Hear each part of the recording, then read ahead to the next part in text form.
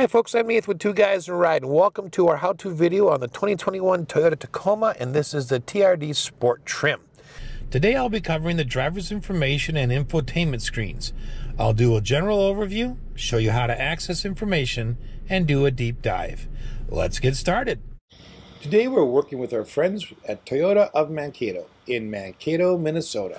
All right, so on the driver's information screen here, you've got an analog tach and engine temperature on the left, and you have an analog speedometer and fuel gauge on the right, of course, miles per hour in the big numbers and kilometers per hour on the smaller numbers.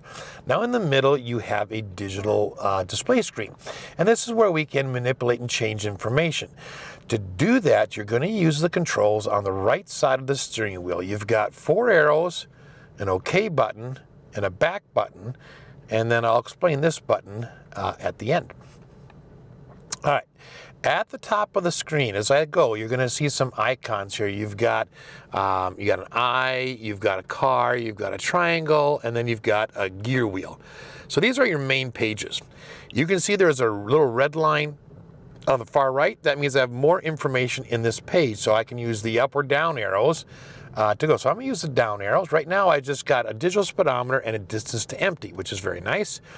Then I get average fuel economy, and then I get down here to trip distance and time elapsed. I've got my attention minder, so if it senses I'm weaving in and out of the lanes a little bit, maybe I need a rest, it will pop up and suggest that I take a break. And that little circle you see around the coffee cup, the truck keeps track and starts to fill in each of those little sections, and when it gets to a whole circle, that's when it thinks you need a break. All right, and then this is what we call column page, so it's just blank. So if you're driving along like, I don't really want to see all that information, just take it off and you can go down there. That's the end of that list. Okay, if I click down again, it just brings me back to the top. I'm going to go over to the right here, and then bring me to the car icon. So right now it says cruise is off, and the lane departure is off. Now lane departure is down here on the steering wheel. So if I click that, you'll see that that comes on. It has to be above 32 miles per hour, but you can see the white lines on either side that would light up. If I turn my adaptive cruise control on, that's a little button just to the right of the steering wheel, traditional Toyota placement there. Okay, and then I can use the gap setting button, which is right here, and you can see the gaps. All right, so that's screen 1. I'm gonna go down one more screen and I get tire pressure. All right, let's go over to the right. Warnings or messages, anything that pops up, low windshield wiper fluid, low gas, whatever, those will pop up there, oil change minders, that kind of thing. All right, then we got one more that has quite a few things on it. First of all, you have your pre-collision system here, so if I click on that, you can turn that on or off by clicking. I would definitely suggest leaving that on, and then you can change the sensitivity level. Okay, this is less sensitive, and all the green dots, green lines mean it's more sensitive. Okay? I'm going to push the back button here, lane departure assist. Okay, you can set the sensitivity by clicking the OK button. That warning to take a break for the driver, you can turn that off completely if it really bothers you right here, or leave it on, and you can change the sensitivity level if it's on. All right, now under settings here, we've got several things. So let's go back up here. Okay, first of all, you can change the languages here. Push the back button. You can change units right here. And to do units right here, I'd have to click, and it changes to miles per gallon imperial, then kilometers, and then another version of kilometers, and then back to miles per gallon US. All right, down here for temperature, I just click and it will flick between Fahrenheit and Celsius. All right, I'm gonna hit the back button. You have driver info 1. All right, so for digital speed here, you can have, like, do I want digital speed to show up? Do I want average fuel economy to show up? You can set that according to the driver. So each driver has a little bit of customization that they can do on that one screen. Okay, what do you want to see? Okay, and you can do that for up to 3 people. Now, pop-up display, that's like when you get a phone call or a warning or something like that. You can change the brightness of that screen, and basically it's just a check mark, brighter or not brighter. Okay? Accent color, you see that right now that the line I'm using to scroll through is kind of red. I got a red line on the right. Well, this is where you change that, and you have your choice between these 4 colors. I'm just going to leave it on blue. Okay? Now, I'll get back to that button at the end. That's the button on the steering wheel I was talking about. Maintenance reset. If I go down here, I can reset that if I want by going up to yes and clicking on it. Of course, I'm not going to do that. And then you have default settings. So if you mess up completely, you can go to default settings. All right, let's get back to this one, which is this button here. Basically, you can program this button to any one screen on the driver's information screen. So I'm going to go back. In fact, I'm going to go back to the very beginning here. All right. So you remember before I had speed and I changed driver 1 to average fuel economy? All right. So what I'm going to do is say I like that one. So at any screen that you like, and it could be here, it could be here, it could be here. Okay, can't do this one, but let's just say it's this one. If I hit this button and hold it, do I want to customize the button to that screen? Yes. Now, I'm going to go back here, and I'm going to go, okay, let's just say I'm driving along, I'm here, and all of a sudden I'm like, oh, I want to see my cruise control stuff. A quick push of this button now will bring me to that screen. But you can do that for any one of the screens that the truck has, besides the very last one for settings. Click OK. All right, so now again, if I'm way over here doing something, and I say, ooh, I want to get back to that, quick click makes it come back. Then, of course, you got the top, you've got your some icons for lane departure, assist, cruise control, the outside temperature, a little warning emblem that's kind of cold, and then down below you've got your odometer.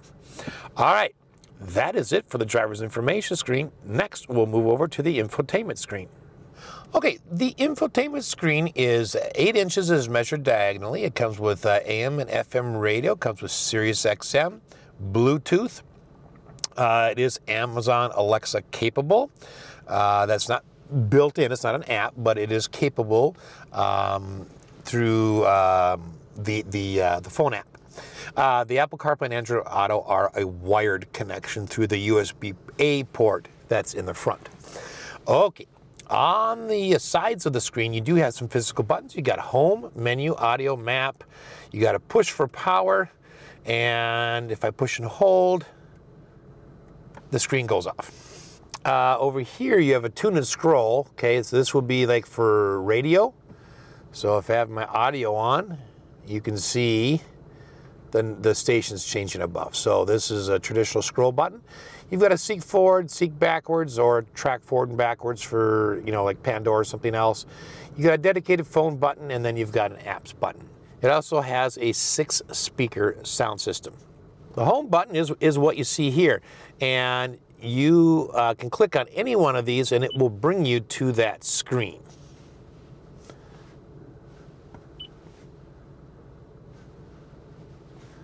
All right, the menu button brings you to all of the apps that are on the vehicle. Press the phone button, and here we are. So right now I'm connected via Bluetooth. This does have Apple CarPlay. It is a wired connection. I'll show you that in a little bit here. But I want to show you Bluetooth as well. So basically you have your histories, favorites, contacts, your keypad. You can select a device. You can only have one device hooked via Bluetooth or Apple CarPlay at a time. Okay? And then you can look at messages. Okay? So that's how it looks with Bluetooth. All right, so then apps, you can hook up the Wi-Fi and you can see any vehicle notifications that have come through. So let's go back to menu for a minute, and let's click on audio. This is going to bring us to radio. If I want to check my different sources, I click on source button, and I've got AM, FM, Sirius XM, and Bluetooth right now. If I want to reorder that, I just click the button here, and I'm going to say, well, I'm going to have this one go first. I want FM second, and so on. Just hit OK, and now that's the way it is. Those are the ones I use most often. They're closest to me. All right. If I want to just see my presets, there they are. And you have several pages of them. You can look at a station list. You can look at options. All very typical stuff for Sirius XM. Now, if I go down to sound, this is where I can adjust the sound. And this is not a click drag. You have to use the buttons. I do wish they were a click drag, but that's the way they are. I can look at fade and balance, and again, can't click and drag. What you can do is just use the buttons. All right, hit the back button there. Automatic sound leveler. And you can adjust the sensitivity, high, medium, low. Again, the noisier it is in the cab, so basically the faster you're driving, the louder the sound gets, and the quieter it is in the cab, the softer the music gets. And what it tries to do is keep the volume exactly the same to your ear, to what you're hearing, no matter how you're driving. All right. So let's go back to Sirius XM for a minute. So in Sirius XM, if you want to save a station, it's just a click hold. And there you go. What I like is that this screen is going to look pretty much the same for Sirius XM, AM, and FM. So let's just go check that out. I'm going to go to FM for a minute. Here's all your presets. Here's your sound. Here's your sources. I mean, just so much the same. I'm going to go back to source for a minute. I'm going to go to AM. It'll be pretty much the same. And there you go. And it all works the same. So if you can run one of them, you can run the others. I'm going to hit menu for a minute. Go back to audio. If I am on source and I select Bluetooth, now it's coming through my phone. Okay? And so you got play, skip forward, skip backwards, and I think that's mix and then loop. So it'll randomly select tracks, and this one will just loop a track. Okay. Now, that's all Bluetooth, and that works well, and if that's what you're used to and you're most comfortable with, that's certainly an option on this vehicle. However, there's a much nicer way to do it, and that's if you take your USB cable and plug it into your phone and use Apple CarPlay. So I'm going to plug this in, just swipe up, turn my phone on, and in a minute, there we go. Very, very quick. This does have a wireless charger, which is really nice. You can turn that on or off, but honestly, if you're connected via Apple CarPlay with the cable, you're already charging your phone. So maybe your passenger can make use of that. All right, Apple CarPlay, if you've never used it, it's just phenomenal. And if you have a vehicle with it, I'd really suggest taking a while in your driveway to figure this out with the car running. So basically, it takes every app that can work with your vehicle's infotainment and puts it up in the screen so you don't have to touch your phone. These three right here are the most recently used things. This switches you back and forth between a couple of different pictures. So here's all the apps that work with it that are on my phone. But I mean, notice I've got Waze, I've got Google Maps, Apple Maps, along with, you know, things like Apple Music, Amazon Music, Pandora. So, and I have Sirius XM app. I could use that from there too. But it's so nice that you don't have to reach down and do anything with your phone. This is a split screen. You've got navigation, got some navigation commands. You can activate navigation using voice. You've got media. If I press it again, then it's just the apps. Now, if I click on any one of these, this one or this one, okay, it goes to a full screen. This one's going to want me to make a choice, okay? And then if I click on media, it goes full screen.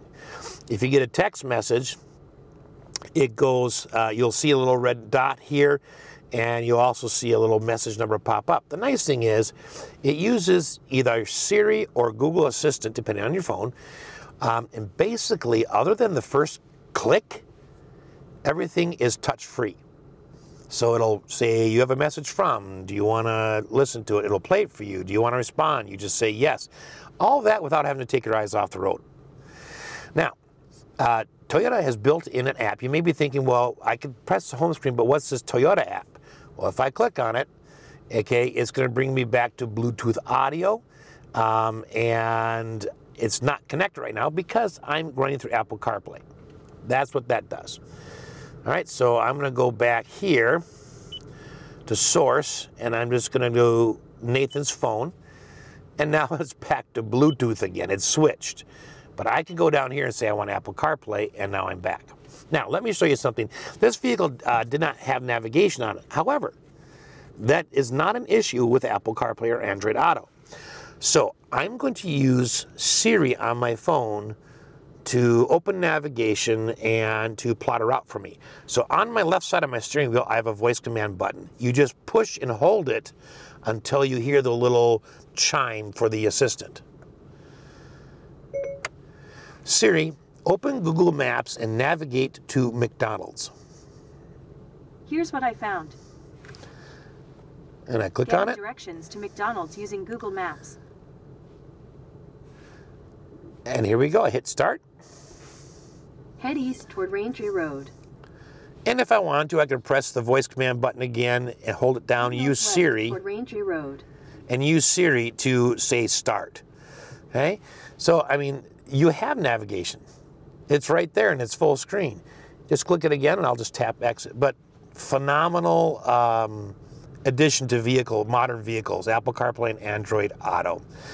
Okay, let's go back to menu for a minute. And if I look at phone, or apps here, I just get vehicle notifications and then I can set up Wi-Fi. I'm not going to do that, but that's where that is. Apple CarPlay, I've already showed you. If I go to Info, I can look at some eco history. So your average speed after start, elapsed time after start, the range. I can look at the actual history. It'll give you bar graphs. It doesn't have one right now, but that's there. You can update it. You can clear it out. I'm going to hit the back button here. Okay, and I'm going to hit the back button one more time. I'm going to go to Vehicle Alert History. So I can look at any maintenance that's required, or I can delete history. I'm going to go back here to Menu. And the last one here is Setup. So over here is your basic menus, and then over here is what is contained in each menu. So under General, you can set the clock. Okay, we saw the spot for that in the driver's information screen. That was just very basic, but it was there. Click Menu again. If I just click on the clock, I get the same thing. So, but it's sort of redundant. It's there. You can change the language there. Projection settings. Well, right now it's Apple CarPlay. Android Auto is turned off, but if I wanted that on, I could do that, okay? But I'd have to hook up a phone with it. Hit Menu here, set up again. Customize the home screen. All right. Okay, I want this one right here. Okay, so I'm going to stick with this one. And what I'm going to do is take that one, and I'm going to click on here. So it's not a click drag, it's a click and click.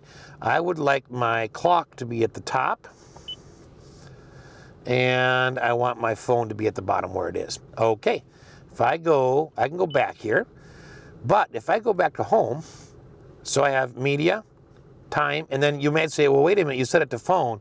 Yep, I did, and if I were connected via Bluetooth, the actual phone would show up, but because when I'm connected through Apple CarPlay shows up, because that is my phone. All right, now, let's click Menu again. Let's go back to Setup.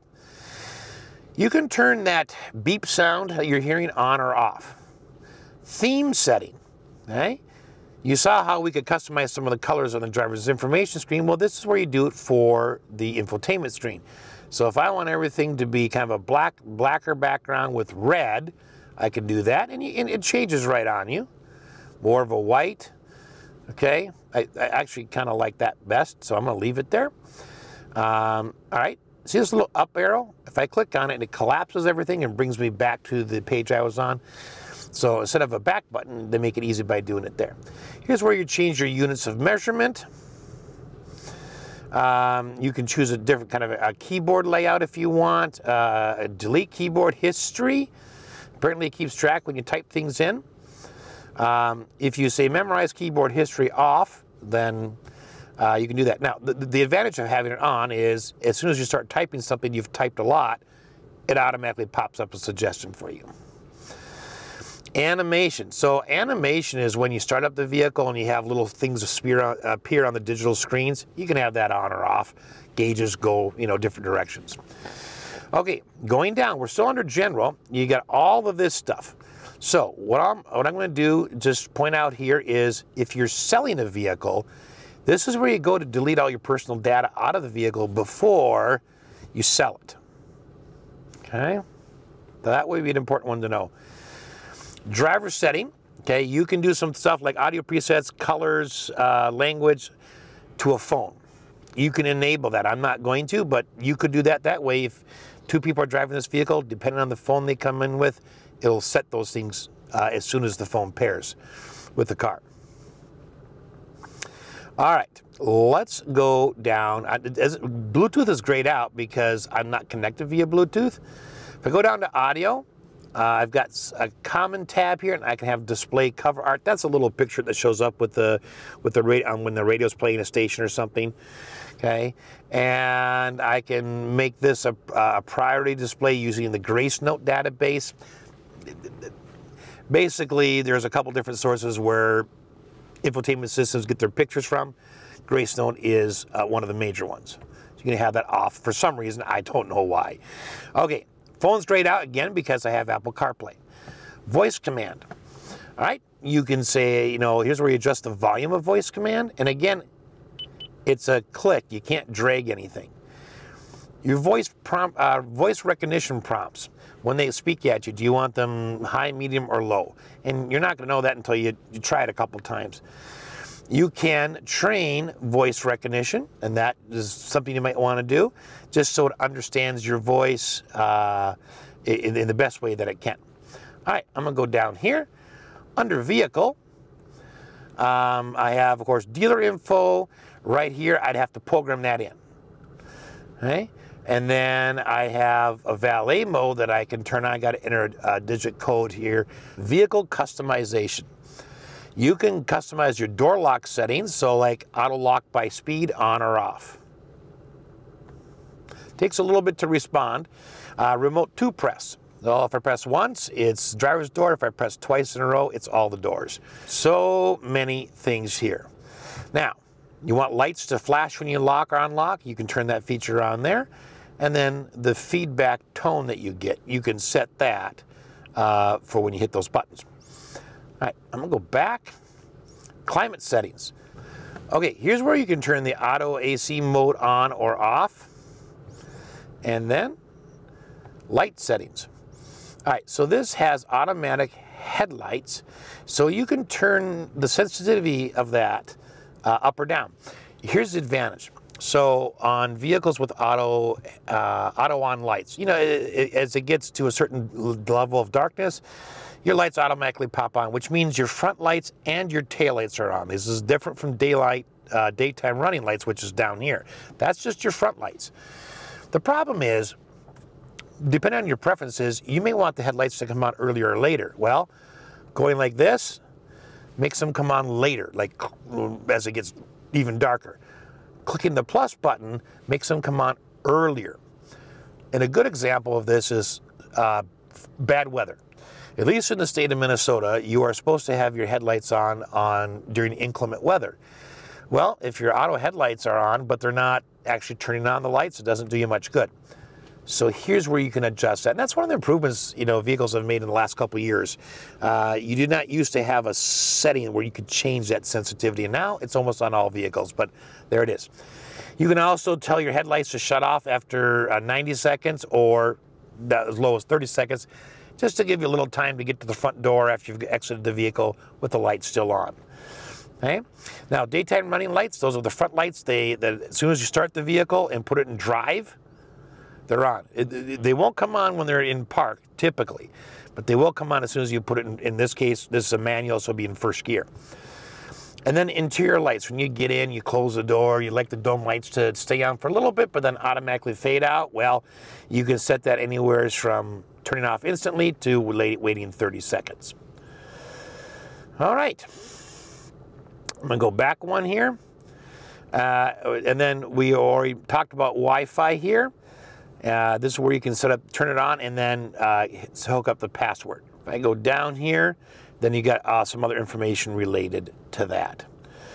Okay, so I'm gonna hit the menu button again. And the last thing to show you is the display button down here. I can turn the screen off, okay, but everything is still running behind there. I just push home button to bring it back. The other thing you can adjust down here is just the general brightness of the screen itself. Not the camera, just in general, the whole screen. So you can adjust the contrast, the brightness, and then you can do a couple different, you can look at what it looks like. So this is the radio, this is like the radio screen. Yeah, those are the two screens you get to look at. This one's kind of nice because you can kind of see what the colors are and see what looks best to you in what contrast and brightness level. All right, and then under camera, you can make the same adjustments for the backup camera. And if I yeah, you can just click and change. So I wish they were click and drag, but at least they have them. Okay, so that is it for the infotainment screen on the 2021 Toyota Tacoma. And again, this is the TRD Sport trim level. I hope this has been helpful. Thanks for watching.